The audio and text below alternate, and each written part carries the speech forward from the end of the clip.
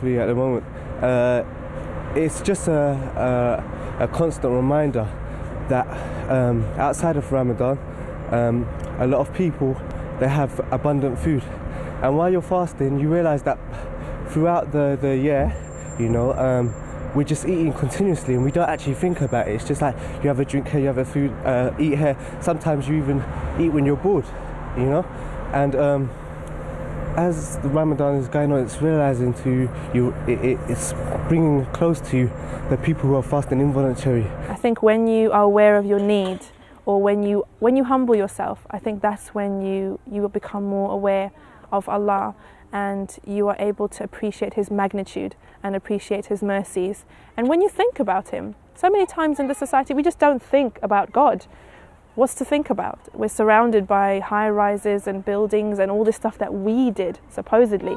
We're always reminded of man's magnificence. And that's why with the Muslim, every movement that you make almost is something that it can be worship. When you're fasting during Ramadan, this breakfast in the morning is very, very important because there's a lot of blessing in it. So it's actually very important. So it's part of the Ramadan. For me personally, to miss this, it's like I haven't fasted during my day. So I don't feel well if I don't feel good if I haven't got up to do the breakfast in the morning, because it's part of it. It's part of the fun.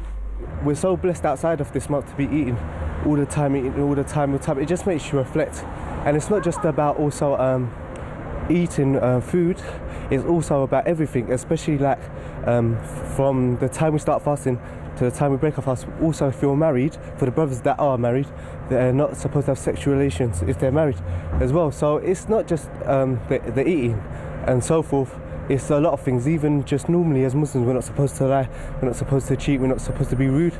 But in Ramadan, it's extra special. So rarely do we marvel at the world, even though we know so much more about the world than people in the past did. People in the past had no idea what was happening under the sea. They had no idea of how, you know, birds' wings work. They had no idea of how plants pollinated. We know, but we're not in awe.